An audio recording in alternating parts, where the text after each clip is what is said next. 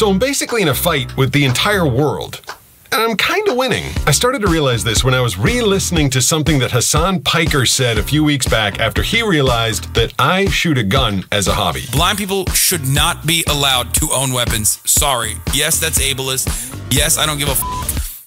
You can suck my dick, okay? Now this is not going to be about gun rights at all. This has nothing to do with that. Let's focus instead on the one word that he said that I had kind of glossed over the first time I heard it, and that was ableist. What is ableism? The dictionary says it is discrimination in favor of able-bodied people. But worse than that is it's reducing a person to their least favorable or positive quality. You're dismissing anything and everything they could possibly do and just focusing on the disability. Now, when I first responded to Hasan's commentary on me, I was laughing about it because I was just like, how could this guy possibly think that I'd be shooting my gun in public or using it at home for home defense? I mean, what a crazy idea. But the more I thought about his self-proclaimed ableism, the more I started to realize that he thought I'd do something stupid like that because I'm blind. And blind people to him are stupid. To him, blind people must be stupid, irresponsible, incapable of making intelligent decisions like he could make because we are challenged visually and apparently mentally. That's what his ableist mindset is causing him to think. Now, do I care that Hasan Piker thinks that I'd be an irresponsible gun owner? No, I really don't. Again, that's why I was laughing about it the first time.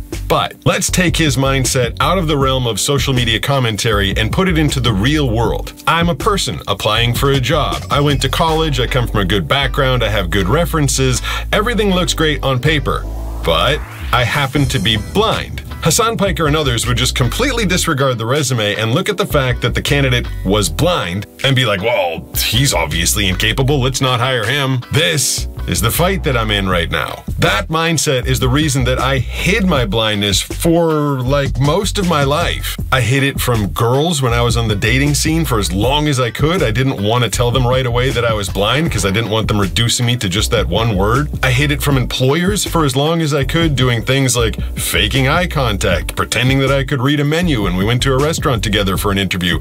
Bunch of things like that that I had to do because I didn't want to be reduced to that one word that apparently has so much negative connotation. As recently as maybe 4 years ago, my agents for voice acting were telling me, don't tell your clients that you're blind. They were afraid that they'd hear about the disability and think that somehow I wouldn't be able to do my job. And that's basically the reason I started doing this channel. At this point, I have about 700 million video views on my YouTube videos, plus the rest of social media that I post on. Now, I'm hoping that the people that have seen those 700 million plus videos have a different thought process when they hear the word blind now. Instead of thinking like Hasan does, blind must equal stupid, incapable, bad decision maker. I'm hoping the people that have seen these videos think, oh, I've seen that blind guy online. He surfs and skateboards, he's a voice actor, he takes on tons of challenges and overcomes all sorts of problems in his life. Most blind people are actually very capable and intelligent people. I mean, can you imagine operating this complicated piece of machinery that is the human body with only 4 of your 5 senses working? It takes a lot of brain power.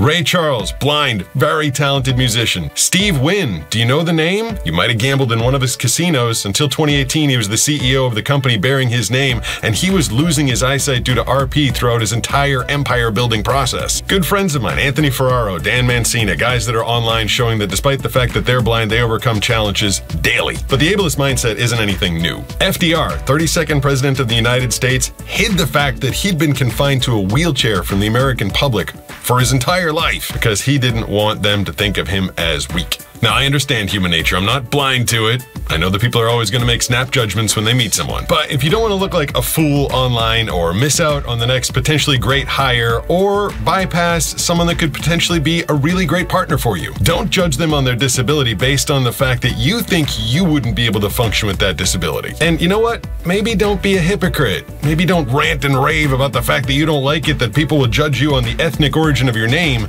but then go ahead and judge me based on a disability that you clearly don't understand. Even for me, like, I benefit tremendously from being white passing and shit. I wonder why people don't have that same kind of reaction. I wonder why people's reaction changes when they find out my name is Hasan. It's hard for you to comprehend because you know what the my name is, you know what my background is. I'm in a, you know, position of prominence, public figure, so it's a little different. But like, I wasn't my entire life. Anyway, like I said, this is a fight that I'm waging every day against the whole world, and I feel like I'm winning every time someone watches one of my videos, but there's obviously a long way to go.